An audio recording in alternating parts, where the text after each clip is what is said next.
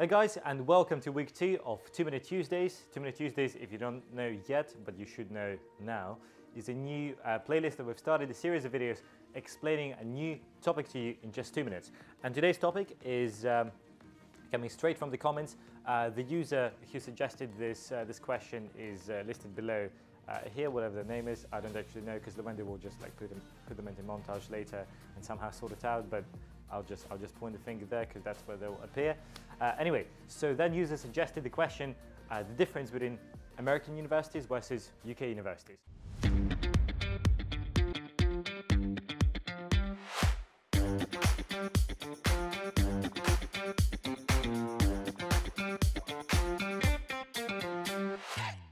And the 2 minutes starts now. Okay, so I guess the most obvious, the biggest difference between UK and America is that in America, all courses or majority of courses are 4 years. In the UK, they're 3 years. So basically, you finish uni sooner in the UK and you can start work and earning and paying a massive, humongous, mountain of debt, much earlier. However, in America, there is more flexibility.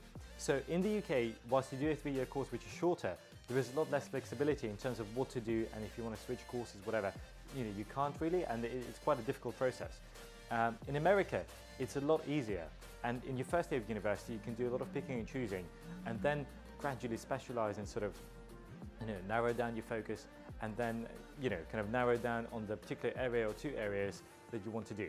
And, which is why in America you have something called major and a minor, and major is what you spend majority of your time on, and minor is, surprise, surprise, what you spend minority of your time on.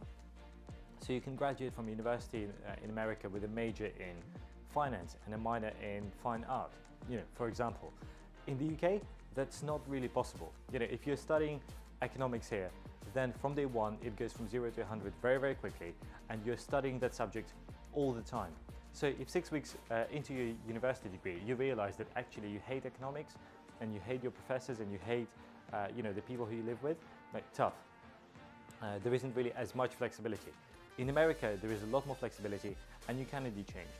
And I think the third and the most important difference between UK and America is just cultural, in terms of your social life, in terms of people being outgoing, in terms of activities and stuff you can get involved in. In America, on campus, there is a lot more to do because universities take a much more proactive role in organising campus life.